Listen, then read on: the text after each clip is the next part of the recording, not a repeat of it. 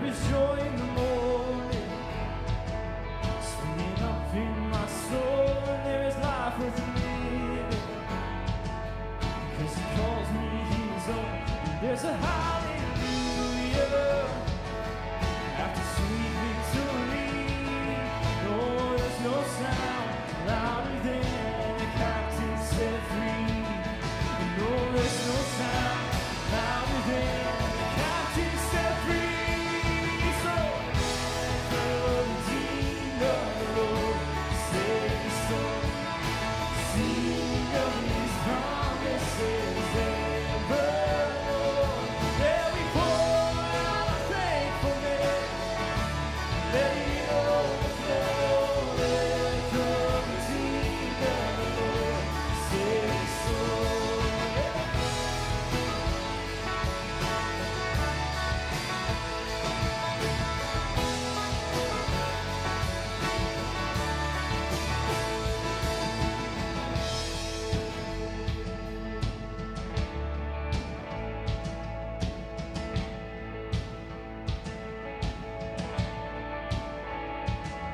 Oh, and you are my deliverer, the freedom I'm living in. You are my deliverer, you are my promised land. You are my deliverer, the freedom I'm living in. Sing, you are my deliverer, oh, you are my promised land. Oh, you are my deliverer, the freedom I'm living in. Yes, you are my deliverer, you are my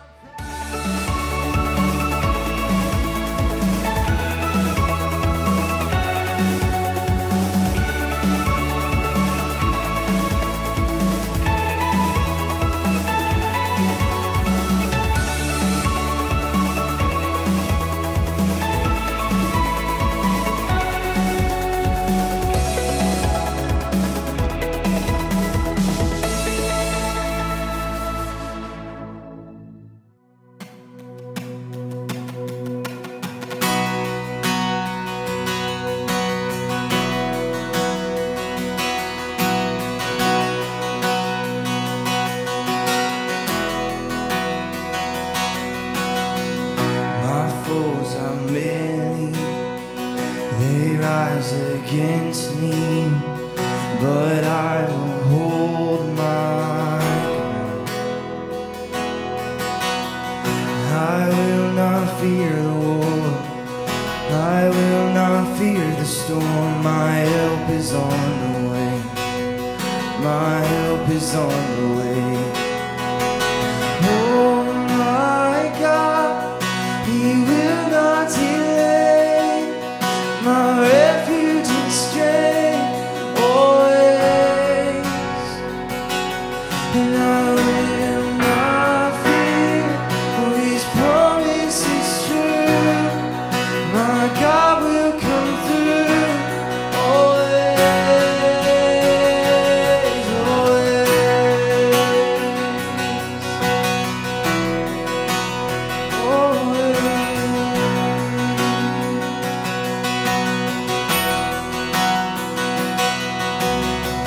Trouble surrounds me, chaos abounding, but my soul will rest in You. I will not fear, Lord, no, I will not fear the storm. My help is on the way.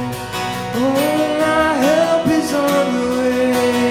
Yes, oh my God, He will not delay, my refuge and strength.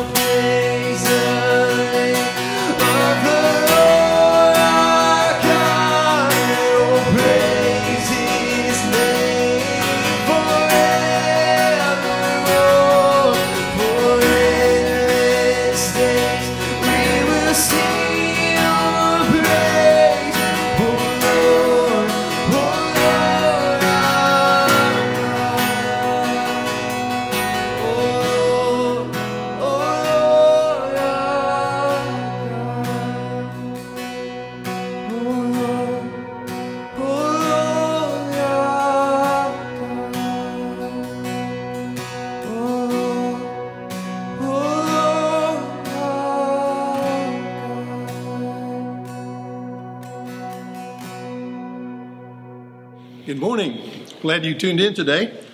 Our pastor and some of our staff are recovering from coronavirus, and so today I have the privilege of filling in for them and for Brother James, and I'm glad to do that.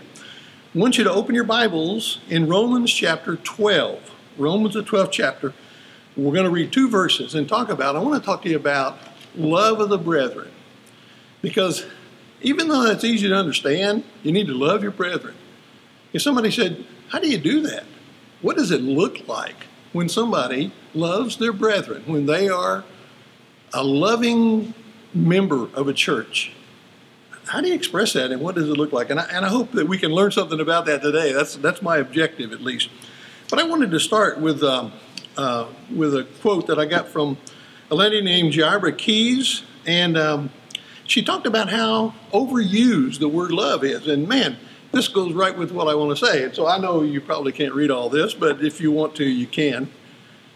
She said, the word love is being overused and in turn seems to be losing its value. When something gets used, it is no longer worth what it originally was. That's why used cars are cheaper. That's why used clothing is cheaper. When something gets used, it's no longer worth what it originally was. If something is repeated multiple times without purpose or actual reason, does it not lose its significance? The word love is being used at the wrong time and in the wrong context.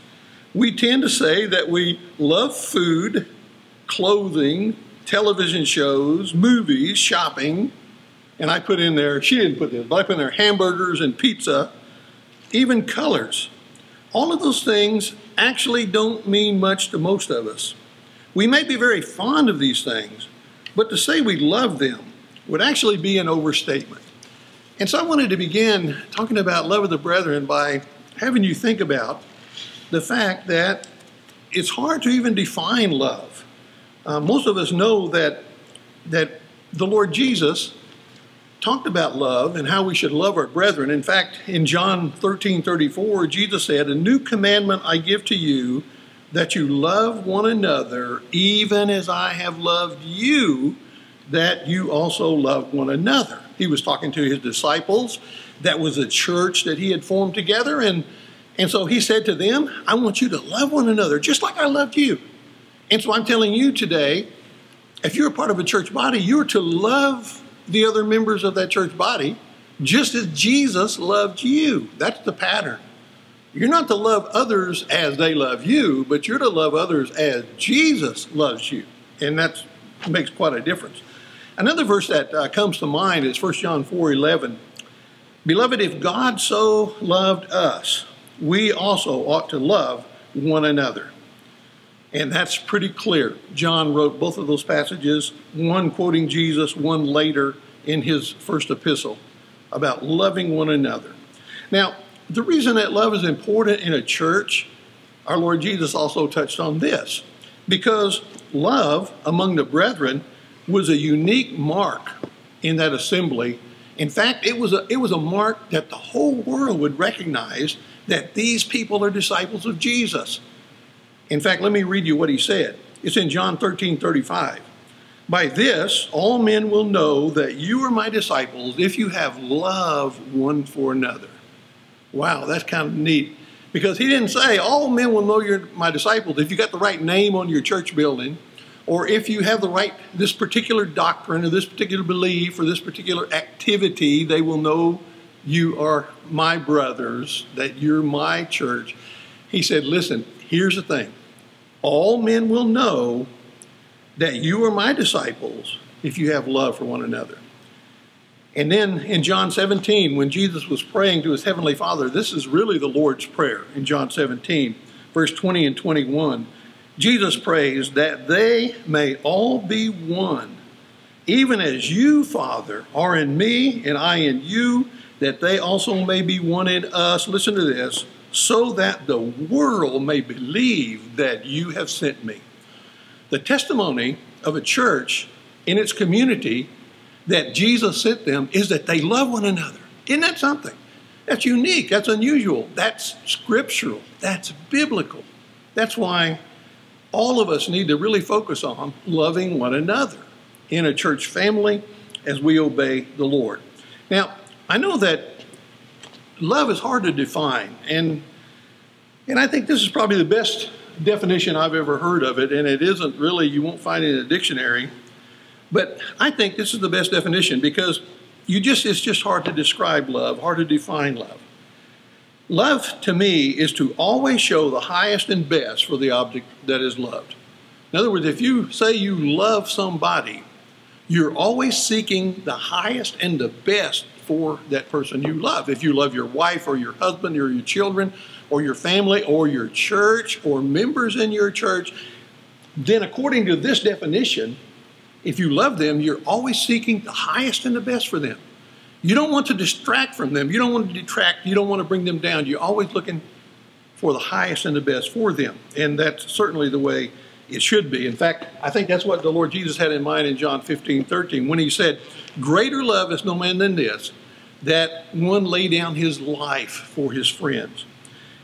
I don't know about you. I have never been called to lay down my life for my friend. I have never been called to do that. I have a son in the Marine Corps, and he believes this because he loves and he defends our country, and he's willing, been in Iraq and Afghanistan, willing to lay it on the line. I've never experienced that, where I've had to lay down my life for somebody else. That's obvious because I'm here. But what I want you to think about is this. The kind of love that would cause you to lay down your life for somebody means that you're willing to sacrifice yourself for that person. It means that you're willing to give up your life. It means you're willing to give up your will. It means you're willing to give up your pride for the benefit of that other person. And man, that's what real love is all about. And I think this verse and that definition is really what we want to go with today. So I want to just share with you from the Bible.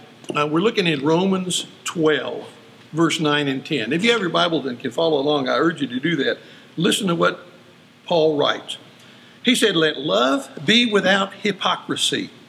Abhor what is evil, cling to what is good. Be devoted to one another in brotherly love. Give preference to one another in honor." So if I were to ask you, what does it look like? What does it look like when we love the brethren, when we love one another the way we should? And I think there are 4 characteristics in verse 9 and 10 of what this love looks like, how it appears, what it means to love your brethren. First of all, it means to love them genuinely. In the very verse 9, the very first part of that verse, he said, "Let love be without hypocrisy." There is nothing, almost nothing worse in this world than hypocritical love. I mean, I don't mind that people who wouldn't like me, if they tell me to my face, I don't like you. But you know what really hurts is if somebody pretends that they love you and they're hypocritical about it. Man, that would hurt more than somebody who just didn't like me at all. I wouldn't care so much about that. And neither would you. Hypocritical love is hurtful and harmful. And that's why one of the characteristics of love among the brethren is that we love them genuinely, not hypocritically. In fact, the Greek word hypocrisy, and it's found right here in verse 9, Romans 12:9, "Let love be without hypocrisy." That word for hypocrisy was a theatrical term. And it meant literally speaking behind a mask. And you remember in the old Greek theater and later in the Roman theater, when there would be a play on stage and they would have a drama, and they would, instead of changing costumes, they would put in front of their face a mask. And it would be a smiling mask or a frowning mask or an angry mask. And the word hypocrisy means to speak from behind a mask. Man, that's a good definition of the wrong kind of love. That's why we need to love each other genuinely, not hypocritically. When someone pretends to love you but doesn't, then that really hurts. And this kind of hypocrisy, hypocritical love, has no place in the church. We are not to pretend that we love one another. It ought to be a genuine thing. In fact, when we're talking about what does love of the brethren, how does it appear? What is to love somebody genuinely, not hypocritically? Christian love is to be without hypocrisy. Real love, genuine love, is to do, remember our definition of love, is to do whatever is for the best and brings out the best in that person. Not which drags them down, but always that which seeks the highest and the best for the object of that love. In fact, 1 Peter 1:22, Peter said this, since you have in obedience to the truth purified your souls for a sincere love of the brethren, fervently love one another from a pure heart. And he used that term. You have purified your souls for a sincere love of the brethren, a genuine love of the brethren. He said, see that you fervently love one another. You know, what I'm saying is this. I know every church is made up of different kinds of people and different backgrounds and all kinds of different temperaments and history. We all have our own history of things. But you know, when we come together in a church body, we're to love one another genuinely. And that is, he said, even fervently, we're to show that kind of love for one another. Unhypocritical Christian love is love without disguise. It's without pretense. How much better church would be if people loved each other and didn't fake it, you know, if they just loved each other without hypocrisy. To love genuinely means always to seek the best for the object of love. I love what Peter said too. Peter wrote 1 Peter 4:8, above all, keep fervent in your love for one another because love covers a multitude of sins. The truth of it is that when you love somebody, you're willing to forgive them.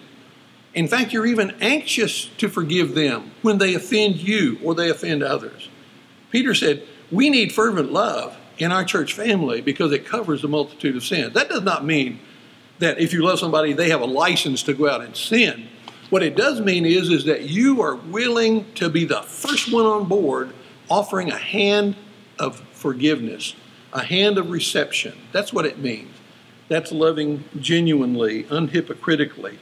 And he said, let it be that kind of a fervent love. And wouldn't it be great if we expressed to one another in our church, in Pauline Baptist Church, or in your church, whichever church you're a member of, wouldn't it be great if we expressed our love for one another? That is, let it be known. Let it be heard. Let it be shown. Straightforward, honest, no hypocrisy, developing a genuine love and appreciation for each other.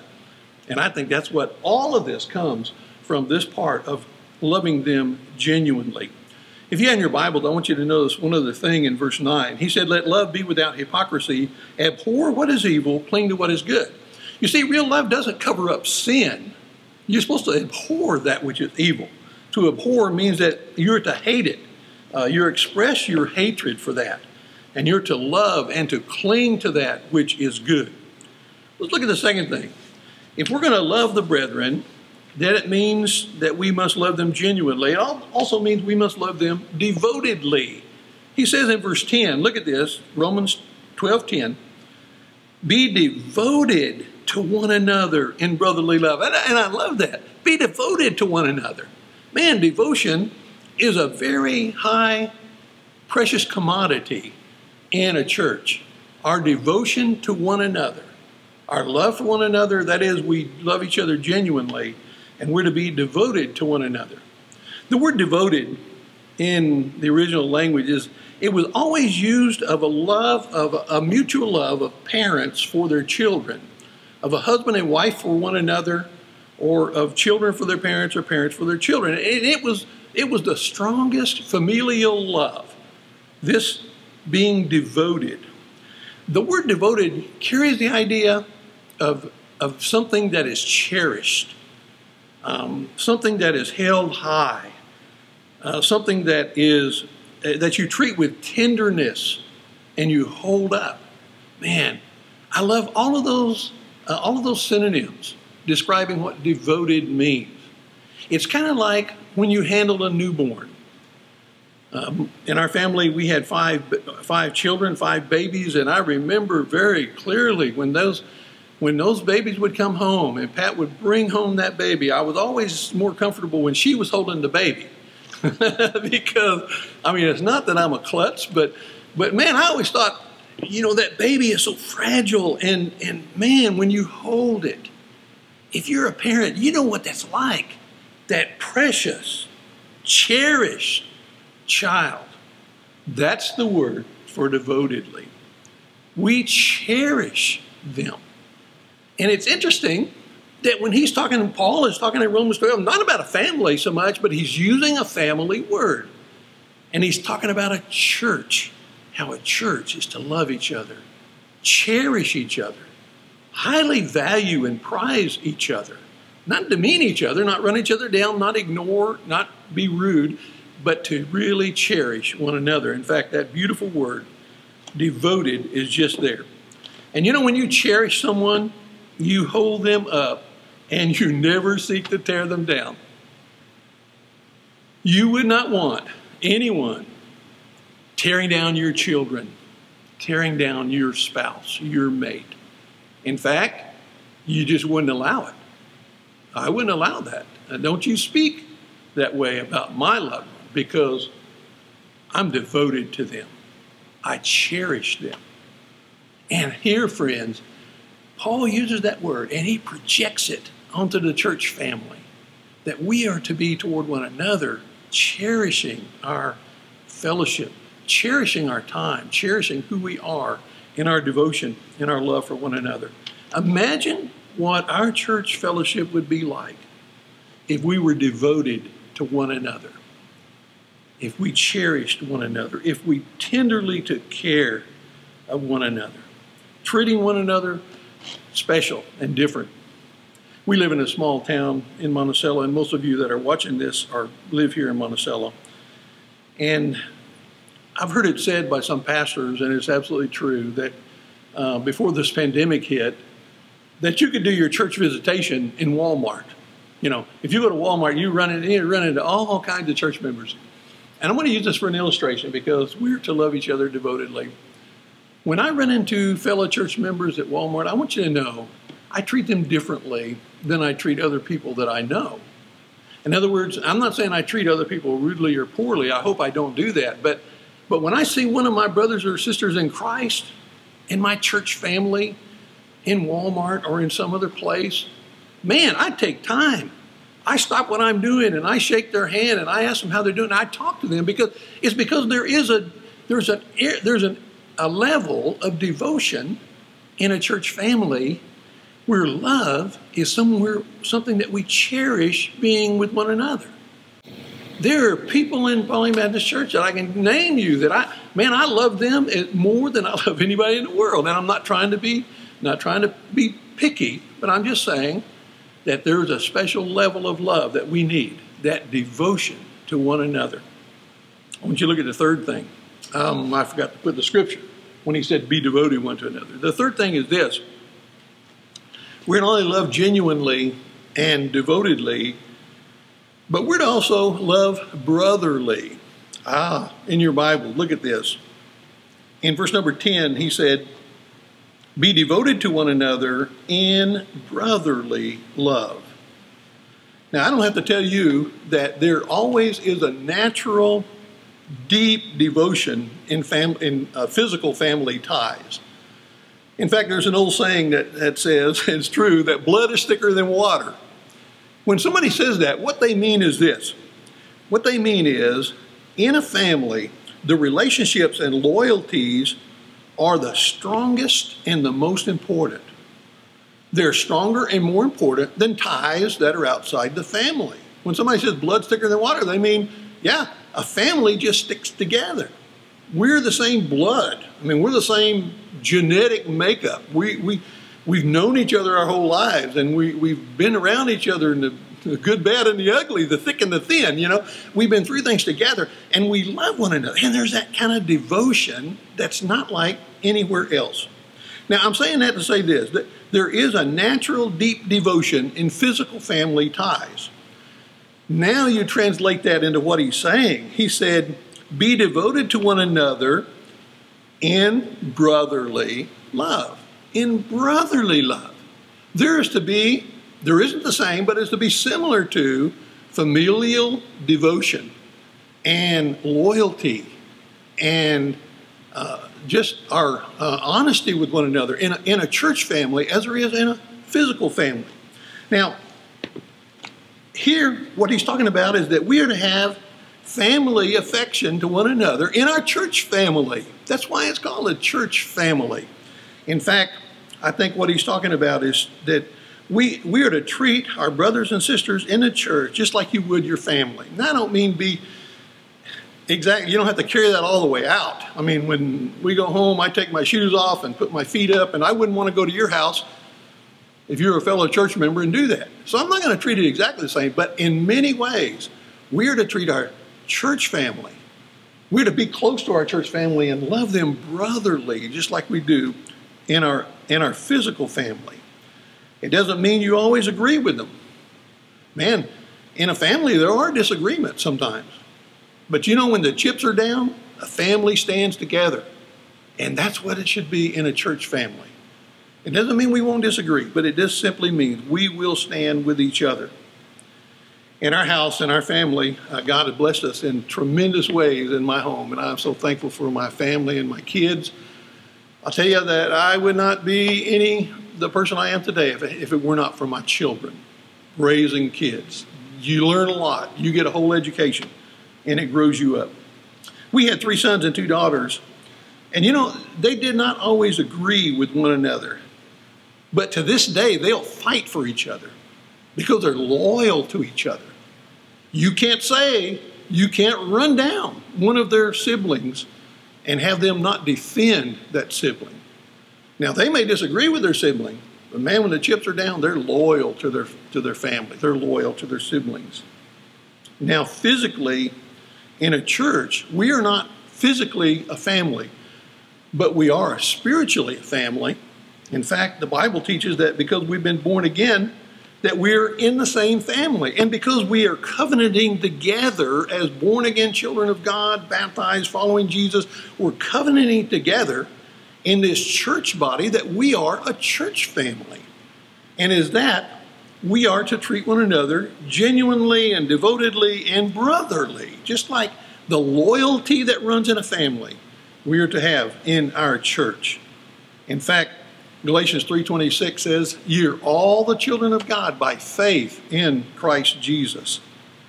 And you know, we need to show the same kind or similar loyalty and devotion to our brothers and sisters in Christ in our church.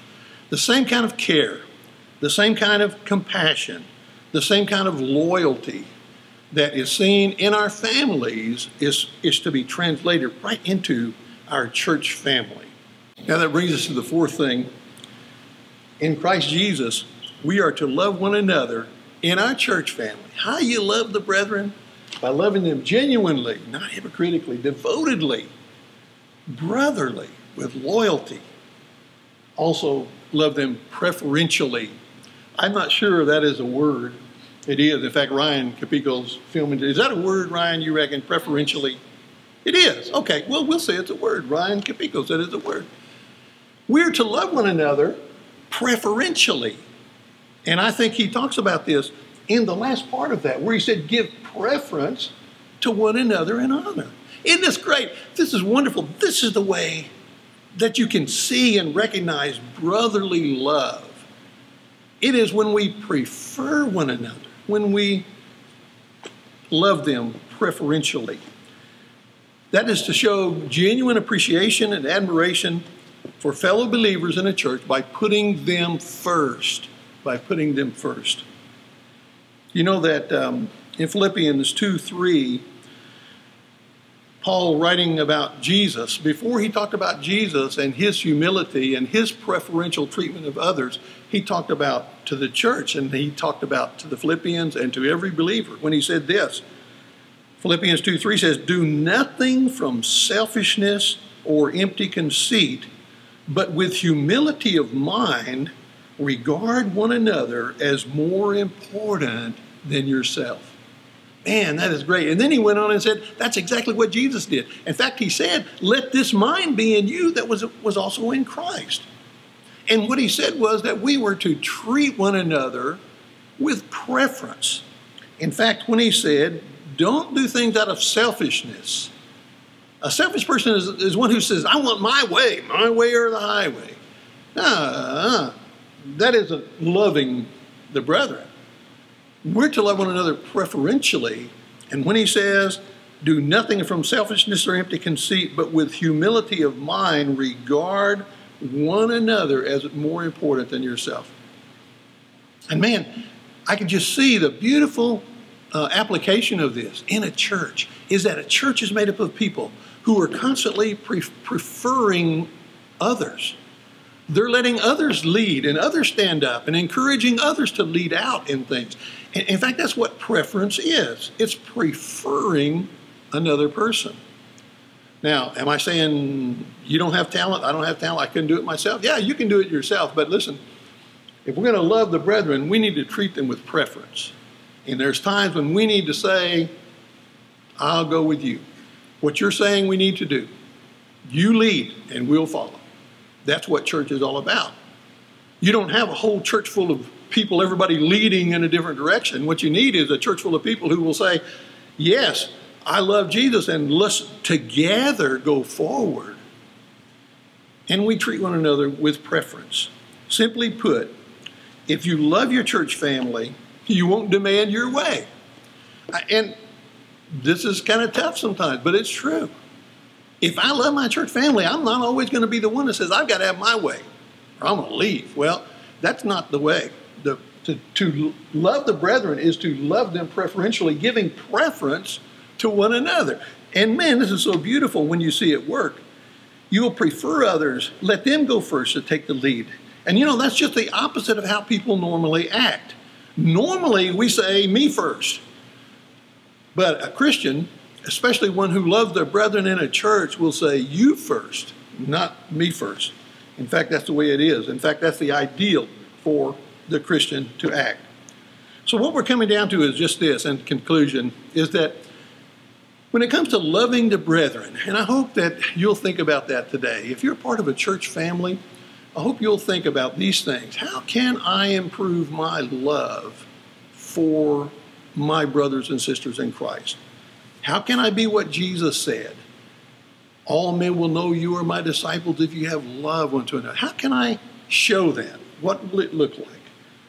When I love them without hypocrisy, when I love them with devotion and cherish them, when I love them brotherly like I would my own physical brother, be loyal to them, defend them, when I love them preferentially, preferring them, not demanding my own way, then when I do those four things, I will manifest what it's like to love the brethren. So that kind of a generic love the brethren is actually you put shoes on it right here. Here's where you see it take action. Here's where the rubber meets the road.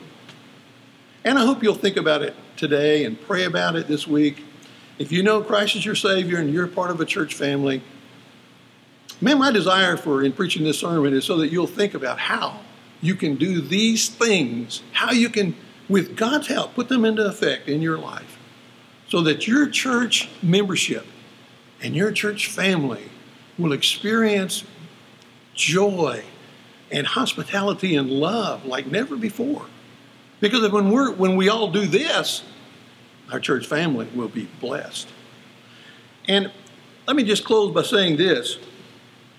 No one can love like that except they know the only one who loves like that. In other words, you look at those four things and you say, man, I don't know if I could do that. And I know I fail over here and there and there and there sometimes because sometimes I don't do those things. But let me tell you one who did. The one who did those things is the one who saves us. The only one who perfectly loves. In fact, there's a beautiful picture of this in 1 John 4. By this, the love of God was manifested in us, that God sent his only begotten Son into the world so that we might live through him. And this is love. Not that we loved God, but that he loved us and sent his Son to be the propitiation for our sins. In describing God's love, I love the fact that he said, this is how we know he loved us, because he sent his Son to die for us. The same one in John 15 that said, greater love is no man than this, that a man lay down his life for his friends. The same thing John said, God proves his love for us when he sent his son to die for our sins. And so I hope today that two things. One is, if you are a believer in Christ and a member of a church, I hope that you will exercise those four things, that you'll ask God's help and practice them. And then secondly, if you're listening this morning and you have never trusted Christ as your Savior, and you say, well, you know, boy, I would love to be a part of a church that practiced those things. You may not find the perfect church. There is no perfect church, because churches are made up of people that are not perfect. But there is a perfect Savior that you can have, who met all of those needs, and he died for you. Let me pray for us. Our Father in heaven, Lord, we thank you for the few minutes we've had today. And Lord, we thank you for this Lord's Day where we can just stop for a few minutes. And this is odd. We need to be in church today. We need to be sitting in a pew, or we need to be in an assembly singing and listening. And so, Lord, this is different. But Father, we thank you that even though we're not physically assembled in a church building, that we can hear your word and we can respond to the conviction of your Holy Spirit. And Lord, I pray today, first of all, for people listening who may not know Christ. Lord, help them to realize that Jesus died for them, to forgive their sins and to save their souls and to give them heaven for sure. And I pray, Lord, that they will turn to you and repent of their sins and trust Christ. For those of us, Lord, who know you and who are trying to serve you, Lord, I pray that you would make us, just change us, Lord, and make us the kind of church members who really love the brethren in physical ways, in realistic ways, in visible ways, that others can see the love that we have for one another and glorify you. And that's what it's all about. We want to glorify you today. And we ask all of this in Jesus' name. Amen. Hope you have a great week.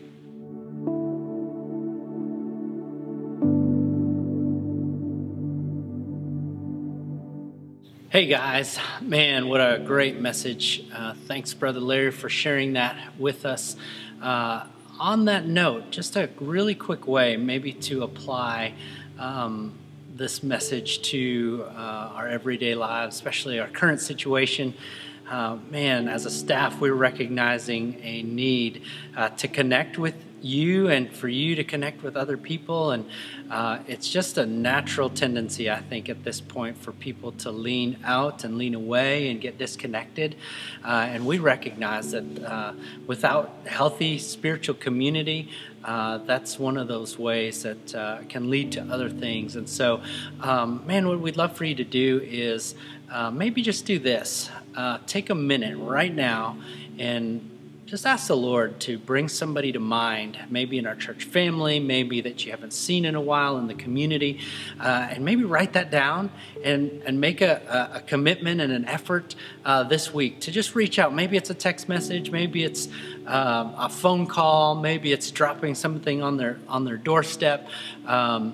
Anyway, we would just encourage you to reach out, connect with each other, connect with us. If there's any way we can pray for you, if there's any way that we can serve you guys in any way, we would love to do that at this time. But I think that would be just a great way to apply the message that we heard today from Brother Larry. And so I encourage you to do that, and do that in ways that maybe God would prompt you this next week. Have a couple things before we close out our service and our time online. Thanks so much for joining us.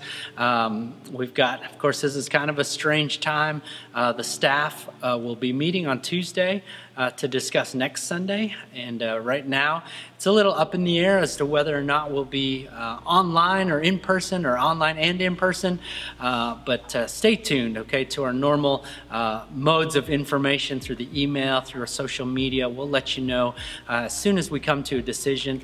Please be in prayer for all of that. We're so thankful that God is moving and working, and we're thankful that the Taylors and the Palmers are maybe on the upswing from the coronavirus and feeling sick, and so we're thankful that they're feeling better. But obviously, all of that affects us.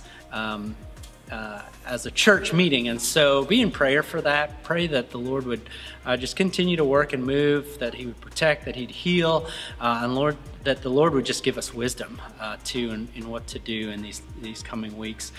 Just a strange time, right? You guys know.